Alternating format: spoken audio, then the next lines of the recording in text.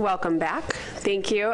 So it's a little bit different than our normal process, so we don't have a chairman up here, so I'm just going to go ahead and introduce Kelly Dennett to my left and Dave Van Voorhees, both from NOAA Fisheries. And Kelly and Dave are going to walk us through the transition to the new MRIP catch estimates, both from the change from the coastal household telephone survey to the new mail survey, as well as the calibration change from the changes to the APIS program from, I believe it's 2013.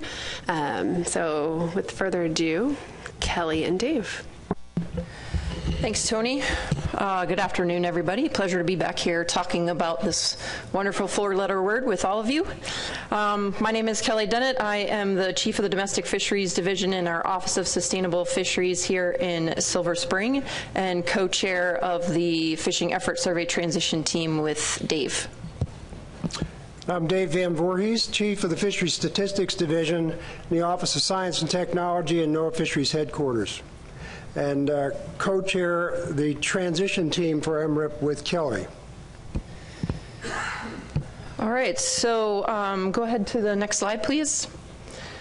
So going to take a couple minutes to go through a few slides that we've touched on in previous presentations, just as a reminder to get us all on the same baseline. And then Dave is going to go through a few species-specific slides so everyone can see the difference between the calibrated data and the historical data. And then I'll wrap it up with a few additional slides that kind of touch on next steps and what's coming down the pike. So just to get us started, as a reminder, we use two different surveys to get an estimate of total catch. The first is effort. That's the one that was the CHTS, the Coastal Household Telephone Survey, that has since been replaced with the Fishing Effort Survey, the FES. And we use that survey to get our estimate of the number of angler trips. Catch rate is estimated using APIS, the Access Point Angler Intercept Survey, and that's what gives us the estimated number of fish caught per angler trip. Next slide. Thank you. So just as a reminder, the Fishing Effort Survey is replacing the legacy CHTS. We were seeing a number of issues in terms of response rate with the telephone survey, and so we've transitioned to this new mail-based survey. The focus is shore and private boat mode. This is not covering the for-hire fleet, just as a general reminder. It's also using the USPS database and angler registry as its sampling frame, and overall we're getting higher and more accurate estimates of trips. And just, again, that kind of 30,000 foot level, it was about 5 times higher in the shore mode in terms of effort and approximately 3 times higher in terms of the private boat mode. And that does vary by mode and wave and state. We also have changes from the Access Point Angler Intercept Survey from APIS, and as Tony mentioned, that new design was implemented a few years ago, but this calibration, the data we're going to show you today, is incorporating both those changes as well as the Fishing Effort Survey changes. Next slide. So just a few points to hit on as to why did we move to this Fishing Effort Survey, this mail-based approach. So the first is we're reaching more anglers. CHTS was landline-based. As we've moved through time, fewer and fewer folks even have landlines. Even those that do are using caller ID, not answering phone calls from numbers they don't recognize. I'm sure you all get a number of calls, even on your cell phones, where you don't recognize the number and you just hit that red button to decline that call. We're also getting the survey into the right hands. With the telephone survey, whoever answered the phone was the one taking the survey.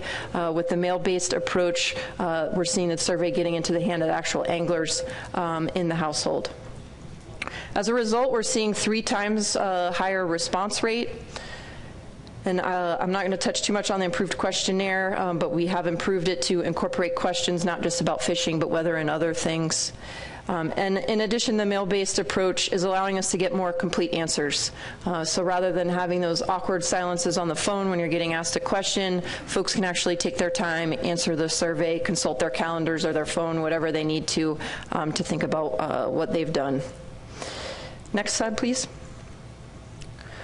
As a general reminder, the National Academies have reviewed both of these method changes to the FES and the APIS and endorsed both. The phishing effort survey was considered a major improvement, and the APIS, they highlighted the fact that it's using state-of-the-art methods. Next slide, please. So just to touch on the transition plan, which I know many of you are familiar with, so I won't spend a ton of time on it, but this was obviously a collaborative effort between NOAA Fisheries, the councils, the states, and the commission. We knew that we couldn't make this change instantaneously. It was going to take time, and we needed to do a stepwise approach. So working together, we did a 3-year benchmarking period from 2015 to 2017, which allowed us to compare the mail-based survey to the phone survey. This also allowed us to do the calibration that Dave is going to take us through so that we could calibrate that historical data into the new currency that we have using the phishing effort survey. The result of all of that is new data that can go into our stock assessments to inform our management decisions. Next slide. So one of the questions that Dave and I have been getting the most as we've been talking about this new data relates to the 2018 annual catch limits. So all of those catch limits were set using the CHTS estimates. So the calibration model will allow us to back calibrate the data that we're getting this year under the FES into that CHTS currency, so that we're making sure to compare catch to ACLs in the same currency by which they were developed. So that's one that we've gotten a number of questions about and tried to be very clear in our webinars with folks to understand how that comparison is going to work. And so with that, I'll hand it over to Dave.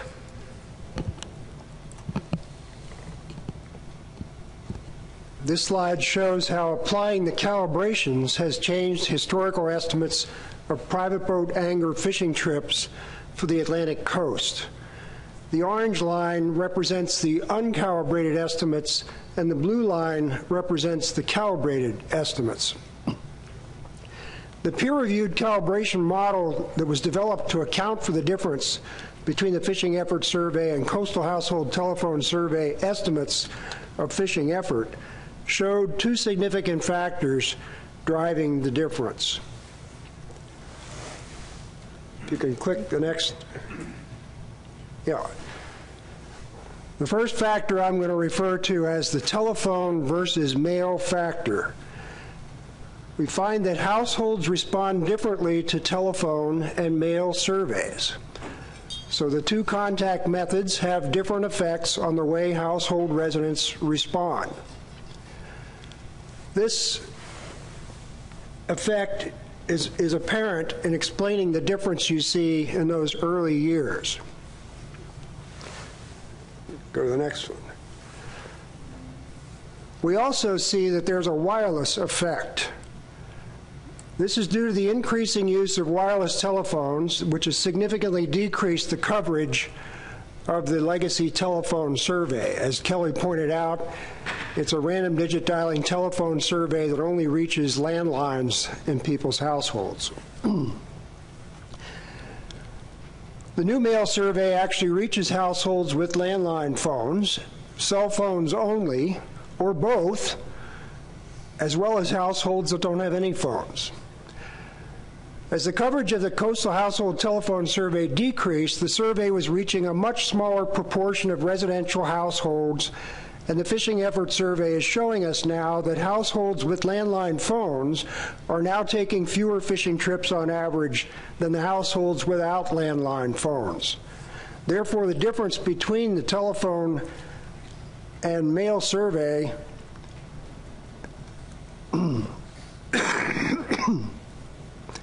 the difference between the telephone and mail survey estimates of fishing effort has been growing beyond the difference expected due to just the difference in how people respond to phone and mail contacts. So in the more recent years, we're showing here on the graph that you have the telephone versus mail effect, but in addition to that, there's the wireless effect on top of it. The changes in private boat effort vary in magnitude among subregions and among states within each subregion. But overall, we see the same pattern throughout the time series. The overall ratio in this case for the Atlantic coast is 2.03, so it's about a doubling overall of the effort estimates over the whole time series. But the proportional change is relatively constant from 1981 to 1999 due to what we're calling the telephone versus mail factor. The ratio during that time frame is on average 1.78, which is close to a doubling of Angler trips, but not quite. In the years following, from 2001 to 2014, that ratio increases to 2.15, which is more than a doubling. And in the more recent years, due to the wireless effect, we see that the ratio actually increases to as high as 2.85, which is about 70% greater than in 81 to 2000. This pattern is what we expected to see as a result of applying the peer-reviewed calibration model for the switch from the phone survey to the mail survey. Next slide. This slide shows how applying the calibrations has changed historical estimates of shore angler fishing trips for the Atlantic coast. Here again, the orange line represents uncalibrated estimates and the blue line represents calibrated estimates, and that will be consistent through the remainder of the slides I'll be showing you. Note that the changes in shore fishing effort are proportionally much greater than the changes in private boat fishing effort throughout the time series. This is what we expected to see based on the side-by-side comparisons for 2015 through 2017. The changes in shore fishing effort here again vary in magnitude among subregions and among states within each subregion, but overall we see a very similar pattern throughout the time series. Overall, the ratio is 4.55, which is more than a quadrupling of the effort estimates throughout the time series.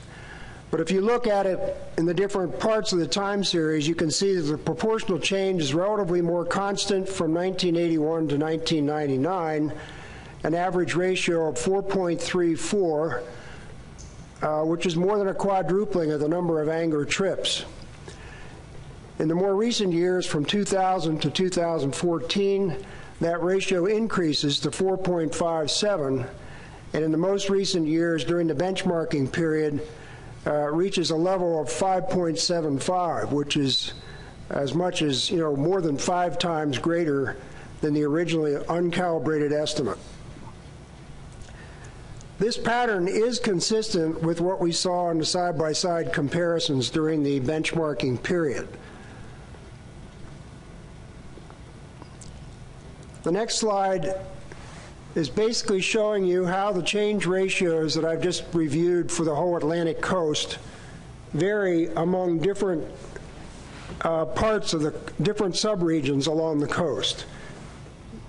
This just gives you an idea that basically we're seeing greater changes for private boat effort in the South Atlantic subregion than what we're seeing in the New England subregion. Mid-Atlantic's pretty similar to what we see for the South Atlantic. The next slide shows the same change ratios by subregion for shore fishing effort. Here again, you can see that the changes do vary somewhat by subregion, with the greatest changes occurring in the South Atlantic, the smallest changes occurring in the New England subregion. Next slide. We are now going to step through some changes in catch estimates for some example stocks. We're going to start with bluefish because it showed some of the largest changes given the high proportion of catch from shore for this species. And shore is where we see the biggest change in the effort estimates. We will then step through some other examples, generally going from those priority stocks where we see the largest changes to those that have smaller changes. You will be able to run queries on our website to generate very similar graphs to what I'm showing you here today. Just want to make sure you know that. It's a setup on our website where you go to do queries for catch estimates where you can actually select change comparisons, or calibration comparisons, I'm sorry, where you can see the before and after for a particular state or subregion for a particular stock that you're interested in looking at. So this slide shows you the changes to bluefish harvest based on both the intercept survey and fishing effort survey calibrations. You'll be able to do this kind of query, as I just said, on the website. It shows how the historical estimates have changed for the Atlantic coast. The changes in estimates for this species are greater in magnitude overall than for most fish species. And this is because close to 65% of bluefish catch is from shore. And the greatest changes in effort and catch estimates are seen in the shore mode. Note that the proportional changes are relatively constant for 1981 to 2000, with a change ratio of 2.35. It's about 135% increase, which is more than a doubling of the uncalibrated harvest estimate. That ratio increases as you move forward from 2000 to the present to as high as 3.73 ratio in the most recent 3 years, 2015 to 2017. That's about a 270% increase, which is almost a quadrupling of the uncalibrated estimate of harvest for bluefish. Next slide. This slide shows how the calibrations changed historical estimates of total catch for bluefish. And by total catch, I'm referring to the harvest plus the catch that's released alive. The pattern is pretty similar. As you can see, in the early years from 81 to 2000, the ratio is about 2.41, which is about 140% increase. But as you move from 2000 to the present, that difference gradually increases to more than 300% increase above the uncalibrated total catch estimate.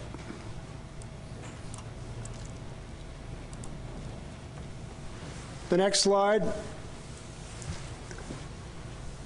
This is showing how the calibrations changed historical estimates of red drum harvest on the Atlantic coast. Note that the changes for this species are not as great as they were for bluefish. Only about 28% of the catch of this species is from shore historically. Note that the proportional changes, though, are showing a similar pattern. In the early years from 81 to 1999, the change ratio is about 2.5. It's about 150% increase over the uncalibrated estimate. And in the more recent years, that difference increases as you move forward to 2017, reaching a ratio of 4.05, which is basically a 300% increase or a quadrupling by the end of the time series. Next slide. Here again, this is red drum, but it's showing total catch rather than just harvest. The pattern's very similar. In the years 81 to 2000, we have about 150% increase in the total catch estimate on average. And then as you go to from 2001 to 2017, the difference increases to about a 300% increase. The next slide. We'll look here at striped bass harvest for the Atlantic coast. Striped bass, pretty similar to red drum in terms of the catch from shore, about the same percentage. And we're seeing a similar amount of difference, but not quite as great as what we saw for red drum. Overall, the change throughout the time series is about a doubling. In the early years from 81 to 2000, we're seeing a 130% increase, which is more than a doubling. But in the more recent years, that difference increases gradually to a point where by the end of the time series, we have about 150% increase, which is well more than a doubling.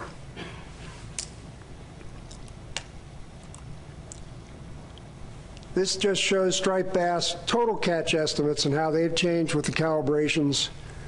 Very similar pattern to what we see for harvest. The changes from 81 to 2000, the change ratio is 2.4. It's about 140% increase. And in the more recent years, that change ratio increases to about 3 by the end of the time series, which is about a 200% increase or a tripling of the uncalibrated estimate. The next slide is for black sea bass.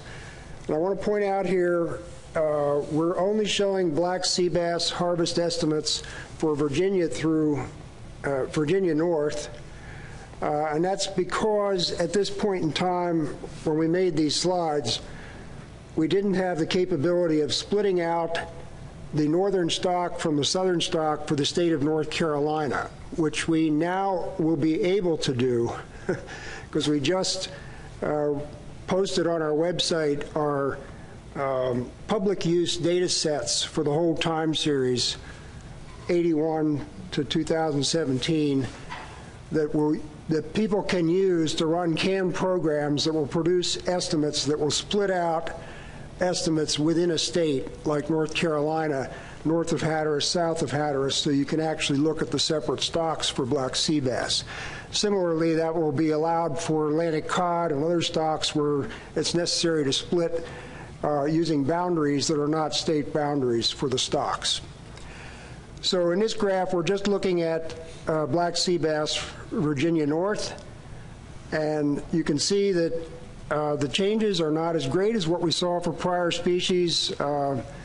Less catch of black sea bass from shore, historically on the order of no more than 20%.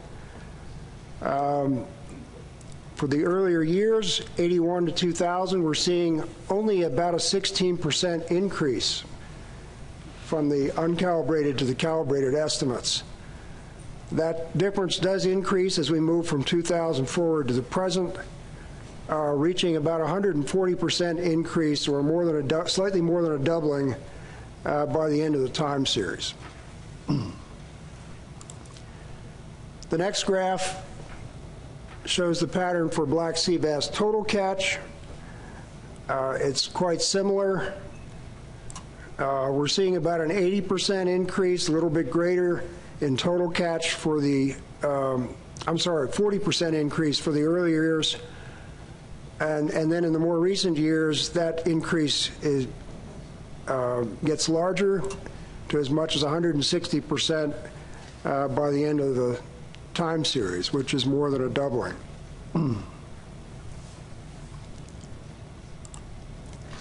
The next slide is for tautog, for harvest, and the change that we're seeing with applying the calibrations. For this species, we're seeing in the early years from 81 to 2000 a change ratio of almost 2, so it's about a 200% increase. About 100% increase, which is about a doubling on the average. In the more recent years, that ratio increases to a point where it's about 3.5 by the end of the time series. That's basically more than a tripling overall of the uncalibrated estimate. The next slide shows tautog total catch estimates before and after. A very similar pattern to what we saw in the previous slide. Basically, change ratio of about 2 for the early years, 81 to 2000. And from 2000 forward, that increases to about to more than 3 by the end of the time series, which is more than a 250% increase over the uncalibrated estimates.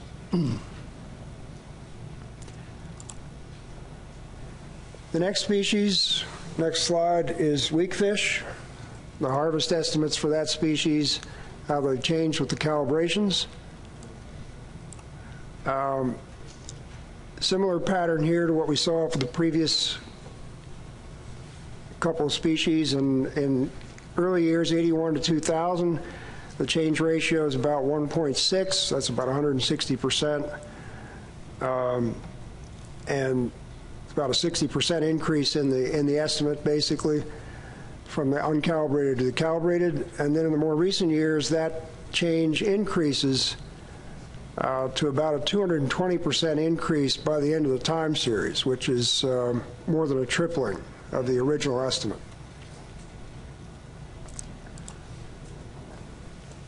Weak fish total catch. Here again, very similar to what we saw for weak fish harvest. Early years, change ratio showing about a 70% increase over the original estimate, and then in more recent years, that gradually increases to a difference where there's about a little bit more than a 200% increase, which is slightly more than a tripling of the original estimate.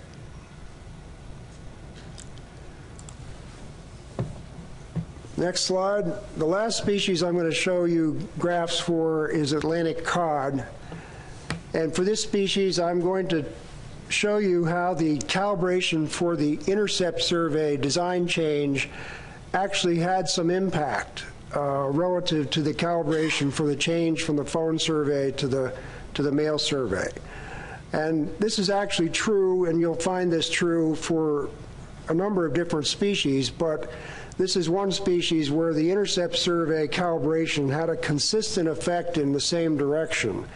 So I wanted to point this out as an example.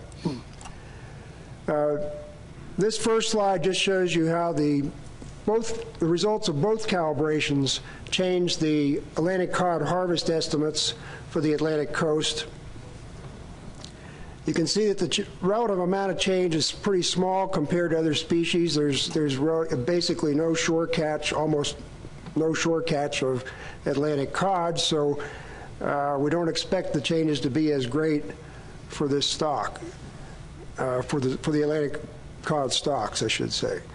In the early years from 81 to 2000, it looks like there's a pretty small change. It's only about a 16% increase over the uncalibrated estimates. In the more recent years, from 2000 forward to 2017, it actually goes up to about a 200% increase by the end of the time series. So there's that indication that there was very little change in the early years from 81 to 2000 could be misleading unless we look at the next graph, which actually shows, colors look a little bit different on the screen than what I'm seeing. Yeah, okay. Yeah, we've got a blue line, which is basically the result of both calibrations. The purple line on the graph, which is a new line that I'm showing you, is just the result after applying the intercept survey calibration, but not applying the calibration for the switch from the phone survey to the mail survey. And what you can see here is that the intercept survey calibration actually had a consistent effect for Atlantic cod of decreasing the catch estimates in those early years. And that counteracted the effect of the calibration for the switch from the phone survey to the mail survey. So in this case, the overall change for the early years looked small, partly because the intercept survey calibration was bringing the estimates down at the same time that the other calibration was bringing the estimates up. I just wanted you to see that as an example of where the two calibrations can be going in different directions in certain situations. There's an example that I'm not showing you today, but there's one case for the Gulf of Mexico for Gulf red snapper where the intercept survey calibration actually had a consistent effect of increasing estimates for the earlier years that sort of added to the effect of the calibration for the switch from the phone survey to the mail survey. The last two graphs, really, I don't need to go through very much detail because they basically show the same pattern that I showed on the previous two for Atlantic cod. And with that, I'm going to hand it back to Kelly. Great. All right, thanks, Dave. So as you can all imagine, we can't do a stock assessment for every single species all at once. So we've worked through the transition team to prioritize the list of stocks to get this calibrated data incorporated, and I'm going to touch on that in more detail in the next slide. The key point on this slide is to kind of highlight the three main decisions that will come out of those stock assessments that are incorporating this revised data. So the first will be stock status. Is there overfishing, or do we have an overfish status? Are there any needs to, or is there a need to make any changes to annual catch limits, whether that's up or down? And then this data is also available to the councils and the commission to inform any discussions that they want to have about allocations. Next slide. So this is just giving you a snapshot of the upcoming stock assessments. The full list is in Appendix 2 of our revised transition plan, which is available on our website, countmyfish.noaa.gov. And the key ones that you guys are certainly aware of is striped bass and fluke that are coming up this fall. And then we also have red snapper, cod, black sea bass, several others that will happen as we move through the next 6 to 9 months. Next slide. So just a few key takeaways to hit on, overarching messages. There's a substantial increase in effort, especially in the shore mode. And so those stocks that have a higher proportion of catch from shore are more heavily impacted. And we've seen that in the graphs that Dave just walked us through. The changes in effort are generally larger in more recent years, and this is largely being driven by that wireless effect that we talked about. And just to reemphasize these last 2 points, that the 2018 catch will be back calibrated to that same currency as what was used to set the ACLs, to make sure that we're comparing that catch to ACL in the same currency. And finally, until this new data is incorporated into stock assessments, that's what we'll use, the results of those new stock assessments, to determine stock status and any changes to those ACLs. Next slide. So the revised data is now available on the website for folks to look at and for use in the planned stock assessments. A reminder that that catch to ACL comparison. We expect that there could be preliminary management changes based for those stocks that have been reassessed as early as 2019, and additional stocks will be assessed in 2019 to incorporate this calibrated data, and then that sequence will flow on through 2020 and beyond as we are able to accomplish more of the stock assessments and get the data incorporated. Next slide. These last 2 slides are just hitting on the upcoming presentations that we'll be doing. We'll be at the Mid-Atlantic Council here next week, up at State of New York in September. And then the next slide hits on the HMS Advisory Panel, as well as the South Atlantic Council and the New England Council. And then, oh, we've even expanded to a 3rd slide. Next slide, please. I was like, where's the Gulf? And then we head down to the Gulf in October. And so we're still figuring out the exact dates, but we'll be talking with the SSC, the Commission, as well as the full Gulf of Mexico Fishery Management Council. And with that, Dave and I would be happy to take any questions that y'all might have. Thank you. Thank you, Kelly and Dave. And just to note, one other assessment that I know folks are interested in but wasn't up there is the cobia assessment. And we'll talk about it at the South Atlantic Board, but they're going to delay that assessment by, I think, roughly 3 months in order to incorporate the new MRIP information into it. So I see Tom with his hand up, and then Doug. Dave, could you go back to I think the first slide or the second slide that you presented about number of trips?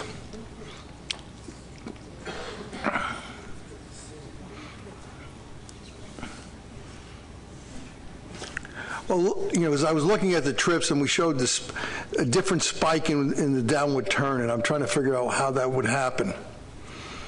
Because I'm just, okay, this is, yeah. According to the orange graph, the turn takes what we thought was going on from 2007 to 2010. 2014, those are the numbers you gave me, that we were down 6 million trips, 2 million trips in New Jersey and everything else. When I look here, it sees this giant increase in 2000 and on the new estimates on 2000, I think that's either 11 or 12, which is when the recession and the gas prices were all the way high, and just the opposite was happening. So I'm trying to collate that because in my mind, because it doesn't seem to make any sense to me, especially like I'm trying to figure out what year that is. Is that 2012 or 2011? Tom, we can certainly look at those sorts of details in, if you have specific questions about the calibrated estimates for a particular year. But I just want to point out that the way the calibration worked for the switch from the phone survey to the mail survey, the model actually generated predictions for what you would have gotten with a mail survey for the prior years where we had observations from the telephone survey. The model also generated predictions for the telephone survey for prior years as well, which were pretty close to what the actual observations were. But the way the model worked, it was using both data sources from the side-by-side comparisons in the 3 years to predict both phone and mail estimates that you would have gotten in previous years using primarily the phone data that we had for the previous years. So there was also the target that was used for the model wanted to be sure that we had a time series that was consistently connected with what we're getting from the mail survey during the most recent 3 years and moving forward as we use the mail survey as the sole survey for estimating private boat and shore effort. So what I'm getting to is that there was a smoothing that was done in the predictions to make the relationship between the estimates for the prior years and the estimates moving forward well connected, so there wouldn't be any disruption in the time series. So you won't find that the calibrated estimates, that blue curve, that those points will exactly match the same pattern that we had in the uncalibrated estimates in the orange curve. There could be some deviation somewhat from that. So if you're looking for that exact same pattern, just elevated, you won't see that for that reason. All I'm saying, Dave, is that elevation in 2012 shouldn't be there because we knew that's when the recession really hit in full blast. And I think if that 2000, Sandy was there also in that period of time. So I'm trying to figure out why that shows that spike up. Yeah, I appreciate the question, Tom, and we will follow up, and I'll get back to you with once we take a closer look at that. But I'm pretty sure that the explanation is that, as we were doing this calibration, this was an extremely ambitious undertaking. We looked for examples of other government surveys that might have done something like this for their customers. Nobody. They basically make a change in how they're doing their surveys, and they say, caution, the estimates we're now producing are not necessarily comparable to what we produced in the past with a different methodology. So this is a very difficult thing to do, to try to calibrate and go back through time all the way to 1981 and predict what we would have gotten with a mail survey versus a phone survey. So the model that was used was peer-reviewed and accepted as the best possible approach we could use for this, but there are going to be some imperfections in it that we can't really avoid. But it's really, I think, given us our best shot at how to do this and give the stock assessment folks a good, consistent time series for use that shows the overall trends in the fishery. And Tom, I know it's really hard to see on these graphs. That spike is more like 2010. I have Doug, then Lauren, Emerson, Chris, and Justin. Did the switch over to the FES, both in the effort estimates and catch estimates, improve the precision of the estimates?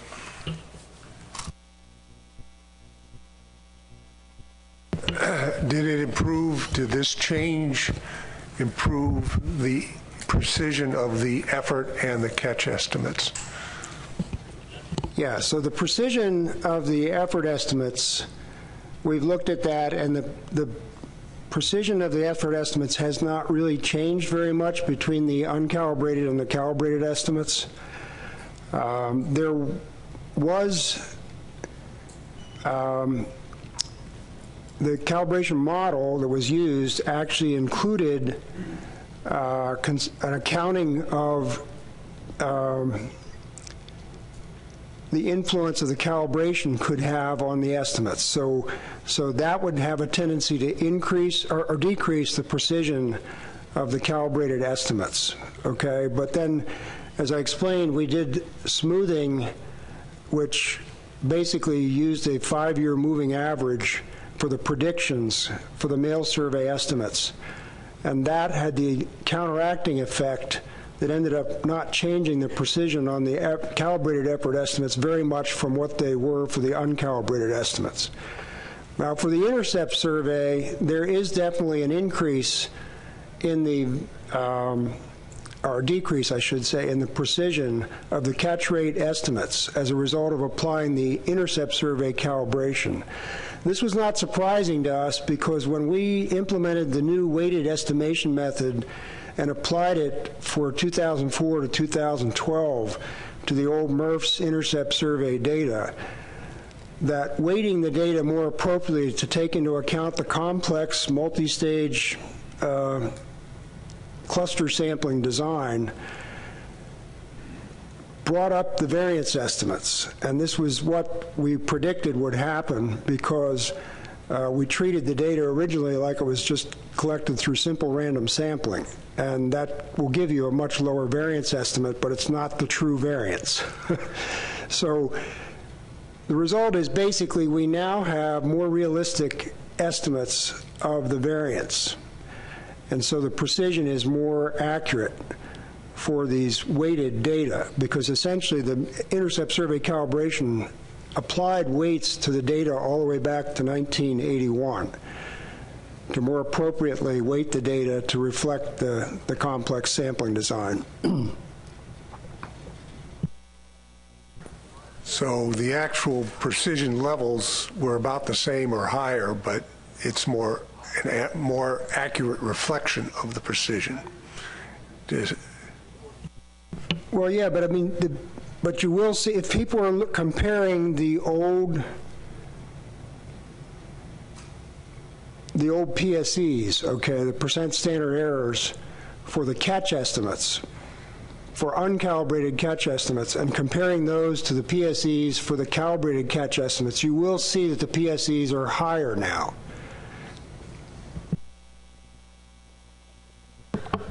Lauren? Yes, thank you very much. Kelly, you mentioned early on in your presentation that there was a 3-time increase in the response rate when we went to the mail protocols, which is certainly laudable and significant.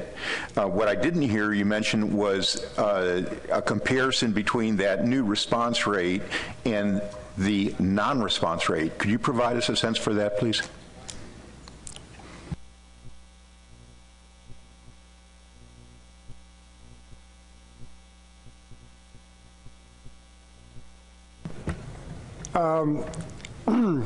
With the mail survey, we're currently getting response rates about 35 to 40%. So I think what you're asking is what is the non-response rate, and it's obviously just subtract from 100 and you get what that is. So it's basically a 60 to 65% non-response rate.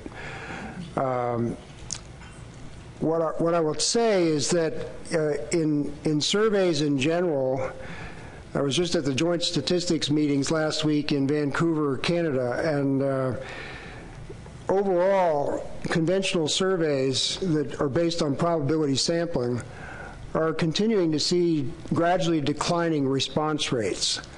So what the focus is now for doing surveys is to try to make sure you can get as high a response rate as possible. And so going from a response rate that was less than 10% in the most recent years for the Coastal Household Telephone Survey to a response rate of 35 to 40 is a substantial improvement, which you recognized. But we also worry about the non-response. We want to be sure that there's not a non-response bias.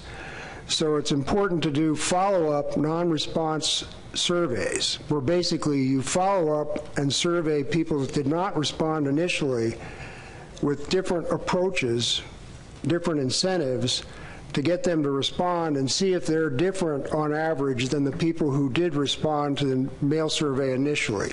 We have done studies like that with the new mail survey, and we're not able to show that there was a non-response bias. But we will be continuing to look at that moving forward, and we'll continue to monitor the non-response rates from year to year and be doing follow-up surveys to check to be sure we don't have a non-response bias. Emerson. Thank you, Tony, and thank you, Kelly and Dave, for your presentation. I've got a couple of questions. The first one is relative to assessments, and I don't know, maybe Katie, you can help out on this, or maybe somebody else can. But in terms of assessments, I'm wondering how these new numbers might affect the output of the assessments and how that's going to work. So the first part of that question is, you know, for the new assessments coming up, is the blue line or the yellow line going to inform the assessment? That's part A of that. And part B is, if it's the blue line, right, then effort is much greater than what we thought it was in the past on the recreational side. F is much greater than we thought it was in the past.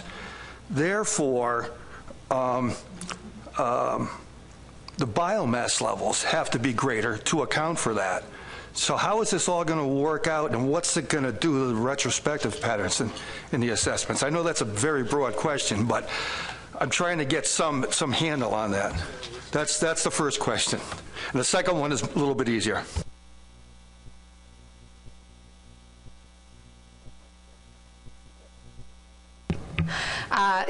I mean, I think that is the question. And I will say, first of all, we won't know for sure until we actually do the assessment. But we will be using the blue line in all of our assessments going forward. So that is the best available data. That's what's going to go into our assessments.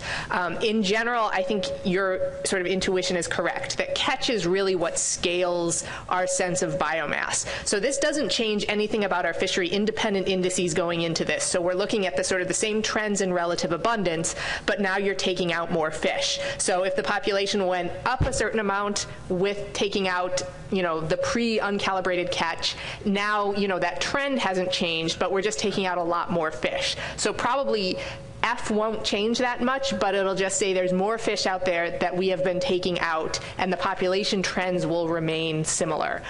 There will be changes to the length structure and the age structure because of the differences in how much you're taking from shore and how much you're taking from the ocean, but that'll be on a species-by-species basis. But I think overall, probably our most expected result would be that, in general, the models are going to say there's more fish out there, but we're still taking sort of the same percentage of them that we were before.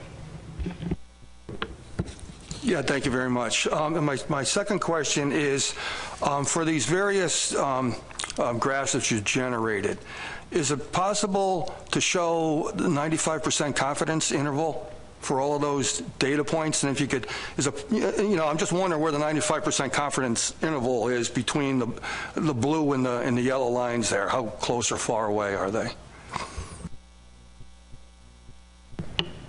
It's certainly possible to do that. We have done that. I've generated versions of these graphs that actually have 95% confidence limits on the new calibrated estimates.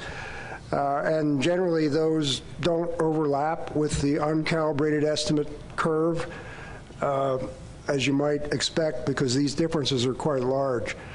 But yeah, we can certainly do that. But for the purposes of this presentation, we thought those graphs were a little noisy with all the 95% confidence intervals for every year on the graph.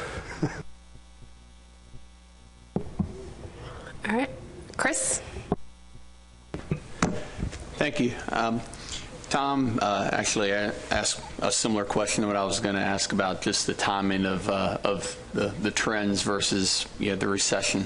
I guess on a similar note, at least looking for the trends in North Carolina for the shore fishery, the shore estimates in the new calibration showed a steady increase since the 80s, and even more so recently, while the old estimates showed an even to slight decrease in recent years. However, in the last probably 10 years, maybe more, shore access for fishermen has decreased in our state as well as other states, I suspect. So I'll need to touch base with our MRIP folks to get a sense of where people are fishing. But I was wondering, during this development, was the issue of just less shore access for anglers in recent years, I guess, discussed when compared to the increase in shore fishing effort from the new estimates? Thanks.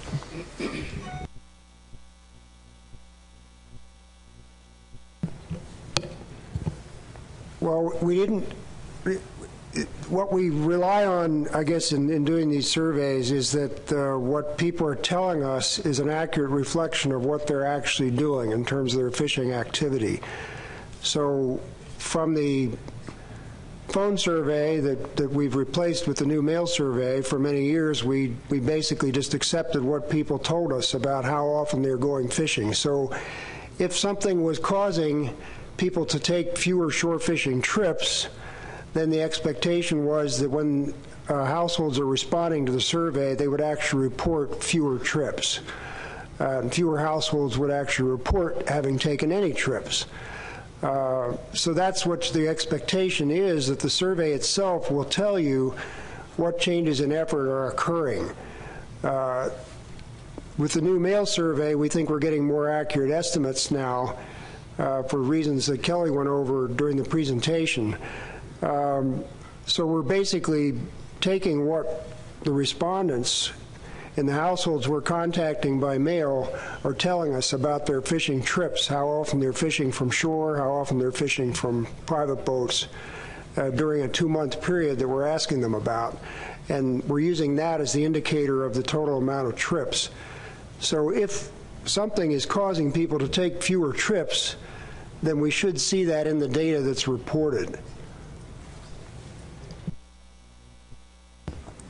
Follow-up, Chris? Yeah, thanks. So that was, I guess, over the 3-year period where you did the side-by-side comparison, but then you calculated it back to earlier years. We're just using North Carolina as an example. There was quite a few more ocean fishing piers available back in the 80s and 90s compared to today. So, I mean, I'm just wondering if there's a limitation just on looking at this 3-year period of most recent years, which will help going forward as far as back calculating, to see what the differences are back then, because obviously the differences in number of trips are greater now than what was predicted in earlier times.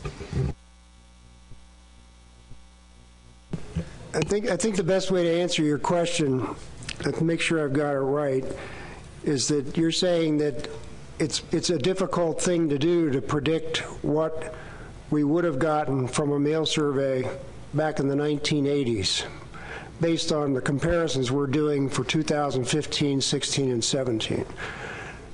That's a perfectly good point to make. We understood this as we set out to do this calibration, that this was going to be a very difficult task to predict exactly what we would have gotten from a mail survey back that far back in time. And I think we all understood that the uncertainty of the calibration increases the further you go back in time. But we had to work with what was available, what we actually had in hand. We had the ability to do the 2 surveys, which was costly. It cost us twice as much to do both surveys in 3 years side by side in all states, so that we would have the ability to see what consistent differences were there in terms of how households respond to telephone versus mail. And we were also able to look at this potential wireless effect by using additional information outside of the surveys that was basically information we got on how wireless phone use has increased over time relative to landline use, and other factors were examined in the model itself to see if they were significant covariates. But yeah, it's difficult to do. We gave it our best shot, and the model that was used to do it, we did subject it to a peer review. We had 6 independent reviewers that reviewed it, and all recommended to use this method moving forward, recognizing that it was really a well-designed approach for accomplishing this. But there will be some uncertainty, no doubt. Yeah. Okay, we have Justin, and then Roy. No, actually, I'm all set. Previous questioners kind of covered the ground I was going to cover. So thanks. Thank you. Roy? Thank you, Kelly and Dave. I'm like Emerson, I'm most interested in the management implications of these results. And I don't recall you putting up a graph of summer flounder. I don't think you did you not? But let's assume you had a graph of summer flounder. We do have one. Stand by. We do. All right. We were going to give summer flounder to the Mid-Atlantic to see, but Jess, it's in the end, in the behind-the-scenes slides. Well, let's assume for the moment while you're searching for it, it shows similar trends to some of the other species. Well, maybe it doesn't. What I was wondering is, in terms of management implications, what if the ratio of commercial to recreational harvest changes appreciably as a result of this recalibration? It could potentially change our allocation paradigm that we've been using with species like summer flounder. But I'm not sure that your results would back that up, other than obviously it shows higher harvest. It looks like a fairly consistently higher harvest. I don't know if you've thought about that yet, or is that a future job when we're going to consider the management implications of these results? I think, Roy, for all of our species, as we can think about making changes, that we'll want to see how they impact the assessments, and then from the assessments think about management implications. You asked about summer flounder. Because summer flounder is a species that we manage jointly with the Mid-Atlantic Council, these will be things that we take up with the council together to think about those changes. There may be a shift in the percentages between the commercial and recreational fishery, but it'll be up to the board and the council to determine whether or not they think that shift is, there should be a change or not. The board and council could decide that they're not going to use the years of history that we previously used to set the allocation. You could just set the allocation based on a percentage, based on a different rationale. It'll be up to the two bodies to discuss those issues and then move forward with management. I think, though, the idea is to not make any definitive changes in management until we see the results of the assessment. From the discussions that I've heard, summer flounder is one of the species that we'll have very quickly. It's going through peer review in December. So the board and council will see the results of that assessment in February.